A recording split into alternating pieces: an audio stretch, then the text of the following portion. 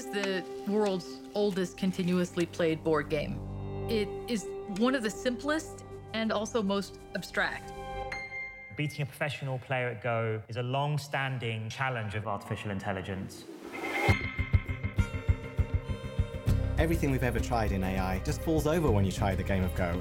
The number of possible configurations of the board is more than the number of atoms in the universe.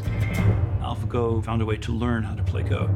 So far, AlphaGo has beaten every challenge we've given it, but we won't know its true strength until we play somebody who is at the top of the world, like Lee Sedol.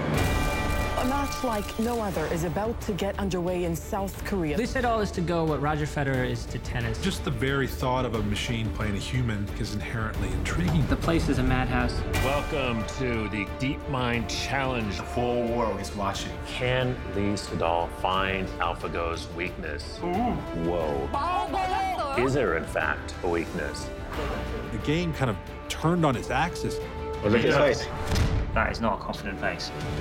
It's developing into a very, very dangerous fight. Ooh, hold the phone. Lee has left the room. In the end, it is about pride. I think there's something went wrong. Yeah, it's made a mistake. He's got to pronounce America. These ideas that are driving AlphaGo are going to drive our future. This is it, folks.